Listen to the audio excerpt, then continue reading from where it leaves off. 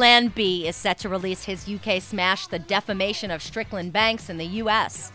The album is a soul record with undertones of hip-hop, which has captured the imagination of the UK, pushing the collection to triple platinum status in that country.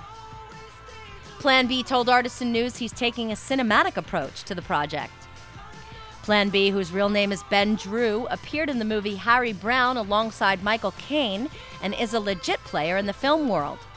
He said he's hoping to combine the music and acting with Strickland Banks. Do you know what, like, I've acted in films, so as soon as you say to yourself, look, I'm playing a character in a film, then it becomes easier. I think if I just kind of started doing this music and there was no story set in place and it wasn't based around this character, Strickland Banks, and I think, yeah, it would have been difficult, but because I created this whole kind of world for this character to live in, you know, when I started putting on these suits and started performing these songs live, I felt comfortable because I felt like I was playing a character in a film. Do you know what I mean? He also said the role starts with the clothes and he sees differences between Plan B and Strickland Banks.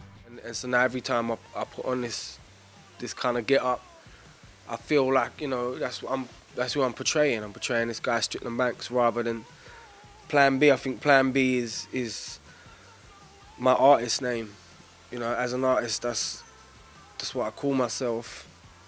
And right now, you know, I'm doing a concept album about a soul singer, Strickland Banks. So when I have this stuff on, that's who I am. I'm Strickland Banks. That's the way I feel about it, you know.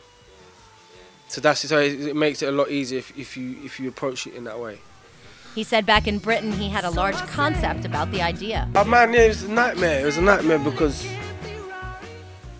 like I said, I'm kind of make films as well. Yeah, I act and make films.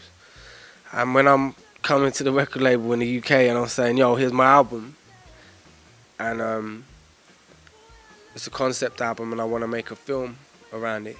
Obviously, you know, their instinct is going to be to try and convince me not to do that, you know what I mean? Because it's hard to do that.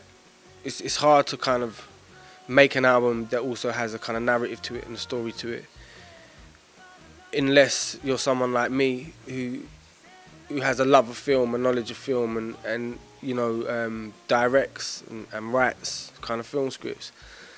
And I think for the label at the time, it was uncharted territory, you know, and me as an artist, I had to stay strong-willed, I had to be stubborn and force the issue through. That, you know, we had to make sure that the story was told.